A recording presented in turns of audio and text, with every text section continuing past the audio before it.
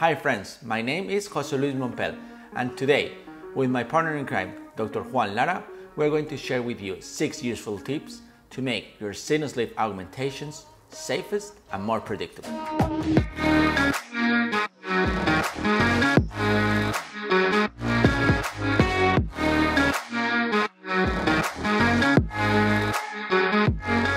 We're receiving patients every single day in our offices asking for a fixed rehabilitation in the posterior area of the maxilla. Sometimes the posterior area of the maxilla can be a little bit tricky. Why?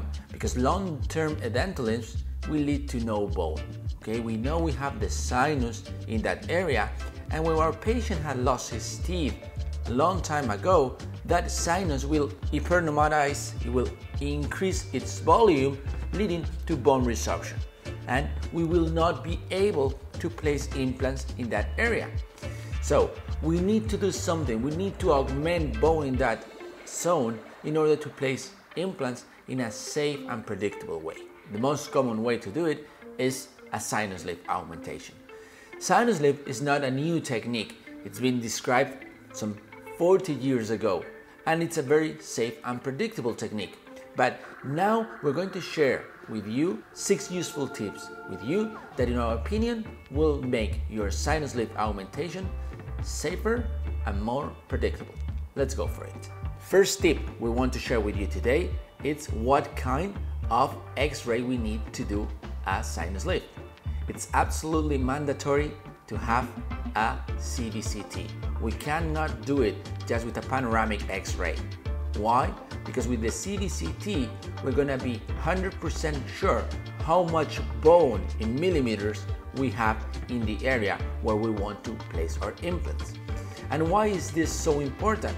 Because depending on how much bone we have, we will choose either a crestal approach or a lateral approach.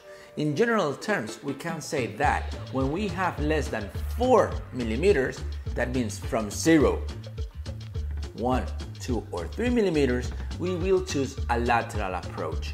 That means to open a lateral window to access the styenoid membrane, raise the membrane, lift the membrane, and place our bone or biomaterial. Okay?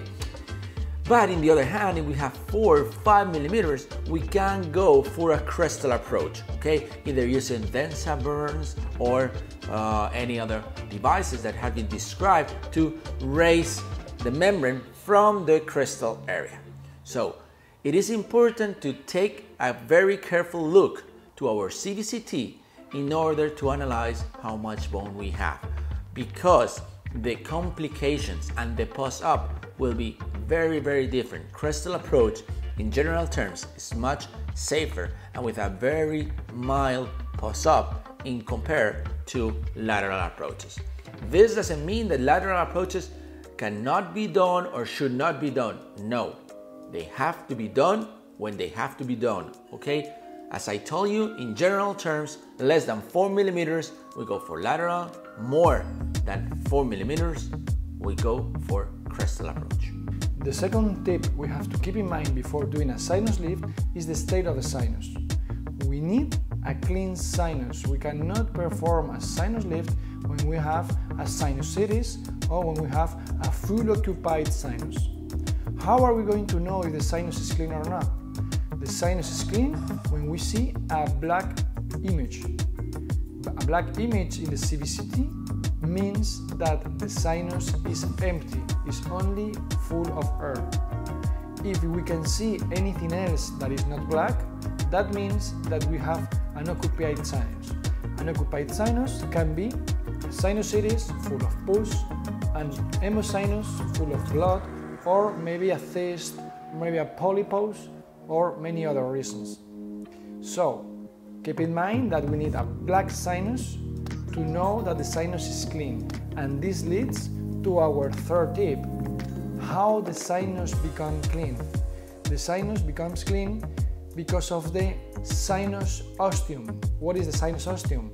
The sinus ostium is a little conduit we have up in the sinus that clean all the mucosa that the sinus produces to the nasal cavity. We need a permeable sinus ostium to have a clean sinus. In some situations, we can have a sinus ostium blocked. That is going to lead to a sinusitis. Why? Because the sinus gets full of mucosa that cannot be cleaned through the sinus ostium, and once the sinus becomes full, then the sinusitis becomes. Now we have an infection. The fourth tip that we want to share with you today is the design of the window when doing a lateral approach. This is very important. Let's start from the beginning. What kind of device can we use to open this window? We can use either the piezo device. Piezo device is very, very safe, although it's kind of slow. Second thing or second tool that we can use is a diamond burn. It's kind of safe because when you touch the membrane, we will not tear it, but it's also a little bit slow. And the third tip is a tungsten, a carbide tungsten burn. It's kind of fast, but on the other hand, if you touch the membrane, you are risking to tear it. Okay, so any tool has its advantages and disadvantages. Depending on your skills, you can go for one or the other. Another important thing about the window design is the shape of the window.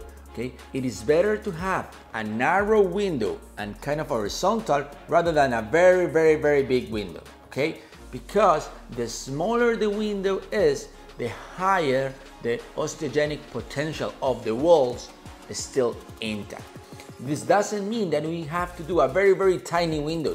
That will increase the risk of perforation and will be very, very difficult to raise or to lift your membrane without tearing. Okay, but in general terms, the smaller the better. Another thing is that you need to have no sharp edges. Okay, sharper edges means high risk of tearing the membrane when lifting it. Okay, so every single time you see a corner, you see a sharp edge, you need to smooth it in order to prevent from tearing it when lifting the membrane. The fifth tip that we're going to share with you today is what kind of biomaterial are we going to use for lateral approaches. We know that we have plenty of articles in the literature talking about 80%, 20%, 50% mixture. We have a lot of opinions on what kind of material is better. In our clinical practice, we like to say that at least we use 50% of autogenous bone, okay? We mix 50-50. Why? Because although you can find in the literature, as I already said, articles saying that with 100% your sinus lift will work perfectly well, which is truth, we like to incorporate to that biomaterial the osteogenic capacity of the autogenous bone. We have to keep in mind that autogenous material is the only one that has the three properties which are mainly searched in a material, in a biomaterial, which are osteoconductivity, osteoinductivity, and osteogenicity. So every single time you can use autogenous bone at least 20%, 40%, or 50% as we do in your sinus lift with a lateral approach, your results will be even better. You will be able to shorten the times, okay? When using a mixture of 50-50, in 4 or 5 months, you will be able to do your second stage surgery and load your implants. So keep in mind that autogenous bone is our best ally when doing lateral sinus lift augmentations. And the sixth tip is the closure of the bone window to perform a sinus lift. Do we need to close this window? We strongly recommend you to close the window access to avoid future graft extrusion from inside the sinus. How can you close this window? You can place a collagen membrane fixed with pins, or also you can use a titanium mesh, which is our favorite option, with micro screws that will keep that membrane absolutely immovable. Either way, thank you guys for watching us. Hope you learned a lot with this video. Comment any question that you have and see you next video. Remember, the scalpel on your hand and the prosthesis on your mind.